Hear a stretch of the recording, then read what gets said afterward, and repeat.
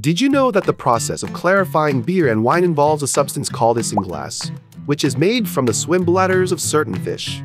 When beer or wine is brewed, the liquid can become cloudy due to the presence of suspended particles.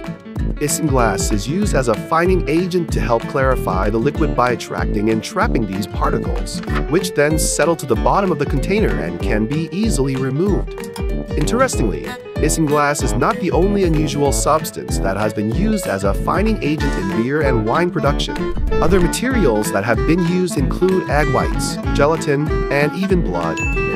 While these substances are not typically consumed with the final product, their use in the production process has a long history and remains an important part of traditional brewing and winemaking techniques.